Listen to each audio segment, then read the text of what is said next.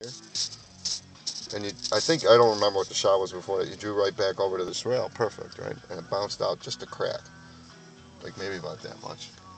Right? And then you just immediately just got straight up, and I'm looking at, here's your thing coming straight down. I'm like, what the fuck is going on now?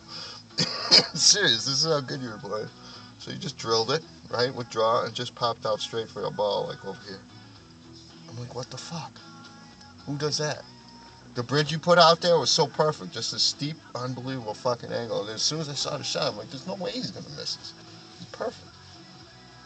That's kind of when Danny started with the magic cue. It was almost right at that time, man. Hey, that was yeah, the magic. I was there, man. He was watching the same shit I was. He's never seen that shot. Okay, look, Danny. I'm playing Danny Colats, and I'm beating him so bad.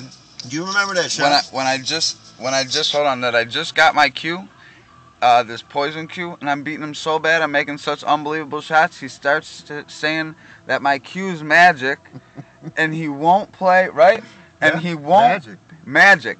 He's saying you got a magic cue. You're not allowed to use that cue. He says I'm gonna quit unless you can't use that cue. If you use that cue anymore, I'm quitting.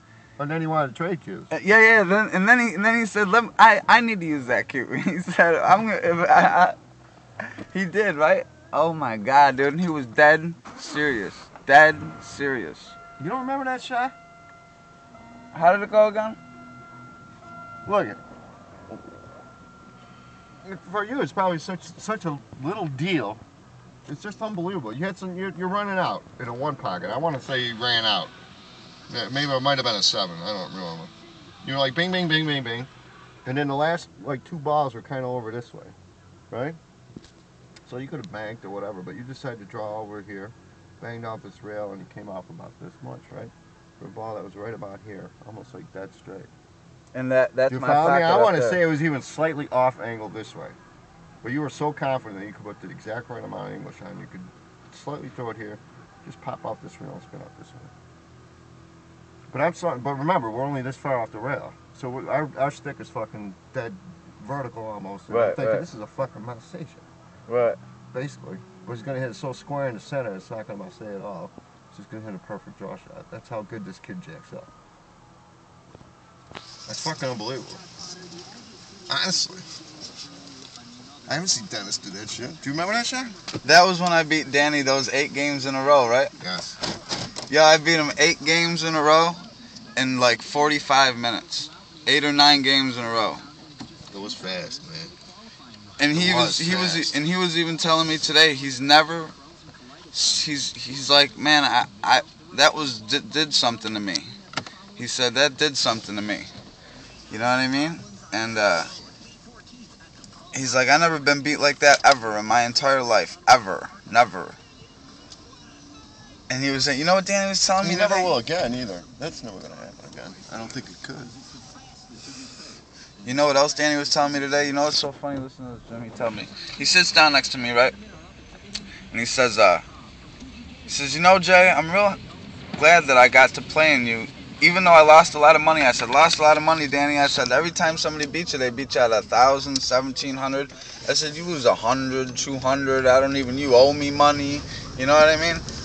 So what do you, so he's like, no, but I want to thank you. He's like, man, he's like, I used to see, good players play, and I knew I was a good player back then, and now I see you play, and I see that there's another level of play, and it makes me inspired when I play my billiards because you do things that I've never seen anybody do on a consistent basis.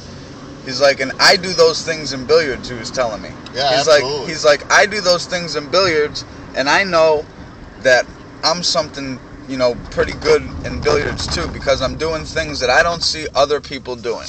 You know what I mean? I'm playing with these pros, and I'm not seeing them do what I do. I believe it. No, he hit shots that I've never seen on like the billiard videos and shit.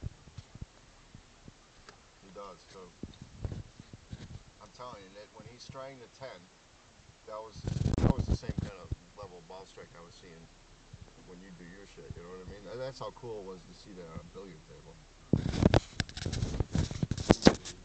I think a lot like the old timers already uses too much spin. Those guys don't hit more. that bounce. Right. You know, that's what I'm seeing on the television. I think that's why Efren's not like can't quite. I haven't seen enough to really say that though. I mean, obviously he's a great player.